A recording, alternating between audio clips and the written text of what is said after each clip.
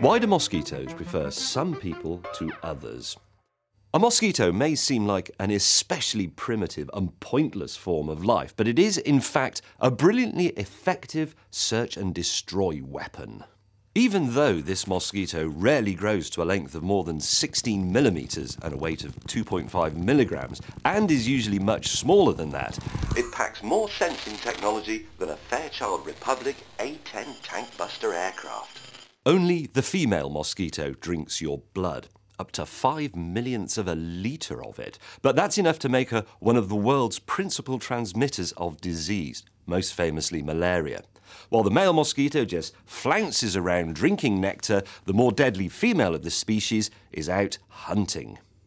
How? She can detect the presence of carbon dioxide and lactic acid, produced by all mammals, including humans, when they breathe out. And this at a range of 35 metres or more. Pregnant women exhale 21% more carbon dioxide than other people, making them particularly easy to find. The mozzie is also good at tracking octanol, a byproduct of the consumption of vegetable matter, also found in human breath.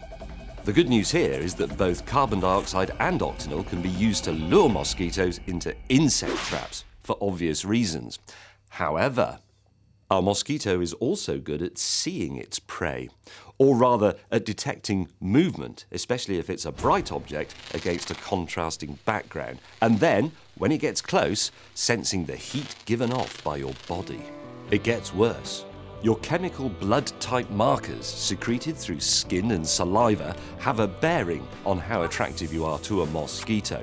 A lucky 15% of people produce no blood-type markers at all, but people with type O blood are up to 24% more attractive to a mosquito than people with no blood markers at all. Since type O is the most common blood group, this is especially bad news. Even worse is that drinking alcohol may attract mosquitoes. So although many people believe it's a myth, it is actually true that mosquitoes prefer snacking on some people to others. If you're a type A teetotaler, eat only burgers, wear camouflage, stand still and breathe gently through a straw, you're probably reasonably safe from attack. But if you're a type O, heavily pregnant, hot, heavy-breathing woman in a bright orange romper suit cavorting around a dingy forest with a bottle of vodka, you've pretty much had it. Why not subscribe to Head Squeeze? That way you'll be ready and prepared when we deliver more information about nature's hideous killers.